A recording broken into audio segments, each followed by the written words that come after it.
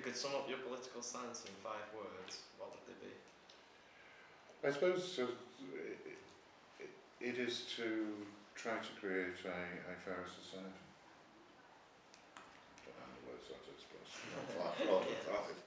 Do you think that people aged 16 or even younger should be able to vote in the elections in order to get young people interested in politics? I've sort of been changing my mind about that. If you'd have asked me before the Scottish referendum, I'd have said no. I don't think that it does increase young people's interest in politics. The Scottish referendum seemed to show that that wasn't accurate, it wasn't true. So I'm rethinking, obviously a line has to be drawn somewhere about what age you have to be before you can vote. I thought 18 was quite a good line. I suppose if I was thinking hard about things, it would be better if all the ages where you effectively become an adult were the same. Maybe that should be 17. But I think the experience in Scotland showed that a lot of 16-year-olds were responsible when they went to vote, and it did make them think about the issues of Scottish independence. Why did you choose to go into politics? Well, having got interested at university, I came back to Manchester, and it was natural extension. I got elected onto the City Council, and fairly quickly I became leader of the council, and after I'd done that for a long time, it seemed a natural thing to become a member of Parliament. Considering the recent succession and progression in technology, what jobs would you say are most future-proof for people? That's impossible to answer. Because it keeps changing, like technology just... It does keep changing very quickly. If you'd have been pupils at Clonfell in the 1960s or 70s, certainly for boys, there would have been lots of opportunities to become skilled craftsmen in printing, in engineering. There were lots of factories in East and North Manchester and Trafford Park. You could have got skilled jobs in. Even in the 60s there were still some cotton mills which employed a lot of young women. And that's all gone, changed. And things have changed 2 or 3 times since then.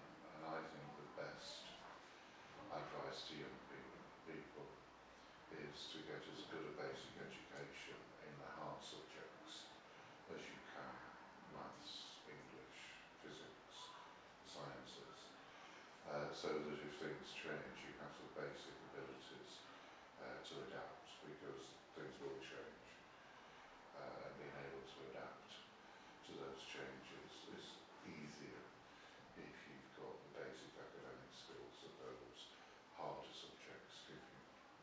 What was your job before being a politician? As a chemist, I did chemistry at the university, and I ran an analytical chemistry laboratory in the plastics industry. We analysed competitors' products, so it doesn't sound very exciting, but we would look at the soles of shoes, or what was being made in skateboards, or what would go into the chemicals that make PVC. Really, PVC is actually a white powder. If you put things called plasticizers in it, it gets really wiggly. And I used to analyse what our competitors were doing, because we were a small company. We would try and make things a little bit better and a little bit cheaper so that we could sell them. And what is your favourite film and why? The Life of Brian is my favourite film, because it's very funny. On the surface there's lots of... how many have you seen Life of Brian? Go. You should watch it. It's a very funny film. But underneath it, it is also a very serious film about politics and religion and how things change. So it's a film that exists at all sorts of different levels. And so you can just go and see it, and it's a funny, slightly knockabout comedy about religion, slight satire on religion.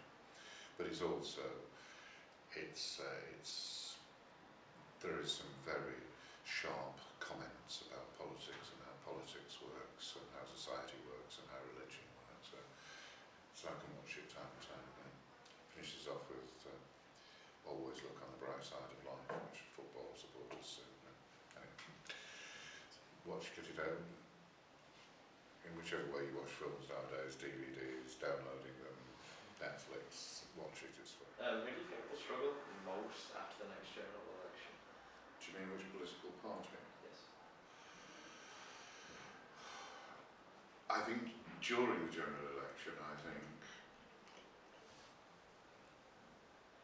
well, let's step back a stage. In previous general elections, there has been an evenish sweep. One party would do well, another party would do badly. Maybe a third party would gain a bit.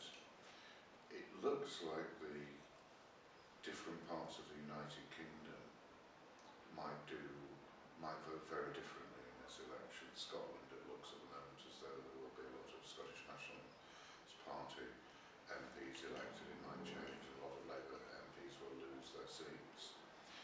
In this part of the country, it looks like the Labour Party will do quite well, and in London. And the Conservatives and Liberals will do badly.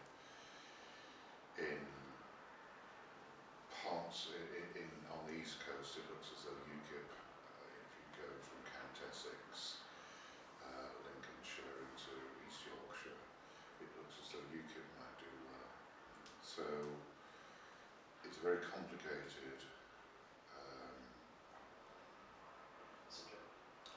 It's a very complicated story, and depending what happens will depend on how difficult it is after the election. I think it will be difficult for all parties, because I don't think one party will have an overall majority. But I think it will be particularly difficult for the Conservative and Labour parties if they're close to each other and are the largest parties, about who they share